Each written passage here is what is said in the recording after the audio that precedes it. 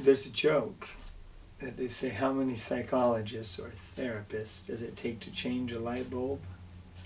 And the answer is one, but the light bulb has to want to be changed. So if someone feels that their life is emotionally out of balance, they're not feeling happiness and joy, they're not feeling peace and purpose and meaning, if they find that many of their interpersonal relationships with family, friends, and co-workers involve a lot of conflict or a lot of disappointment, or if we find ourselves, or if you find yourself being harsh or judgmental with others, I think coming into therapy can be a helpful thing.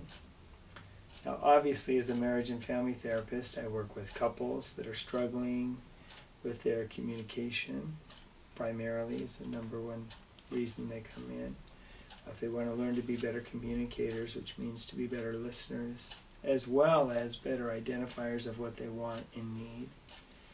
If someone is struggling with their children, trying to figure out how to best raise them, to teach them good habits and good values, but to do it in a way that's not oppressive and overly demanding and too authoritative, counseling can be a good place to come.